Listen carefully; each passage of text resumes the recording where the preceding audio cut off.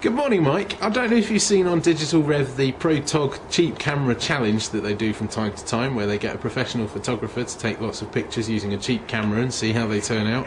I'd quite like to do the cheap TOG Pro camera challenge, but that option's not really available to me. Thinking along those lines, I've been thinking of playing a little photography game, one that you might like to join in with.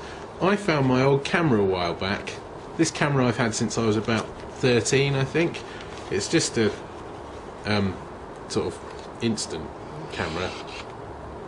Don't know what you call it really. It's a Canon. I've also got some old film, and I'm not actually sure what the expiration date on it is, but it says Tesco on it, so it's probably quite ancient, because I don't think Tesco have been selling film for a long time now. You're probably thinking, oh yes, time for a spot of lomography. Well, I haven't deliberately chosen out-of-date film, but since it's out of date, I'm just going to work with it and see what happens. Now the film has 24 exposures. I'm going to use 20 of those and have 4 as margin for error. And what I'm going to do is I'm going to put together a list of things that I'm going to take pictures of, and that's where this video comes in. I want some suggestions, please, Mike, and anyone else who fancies making a suggestion. What shall I take a picture of? It can be absolutely anything, and I will put together a list based on that and whatever other ideas I have myself, and go out and try and take the most creative shots I can of those things.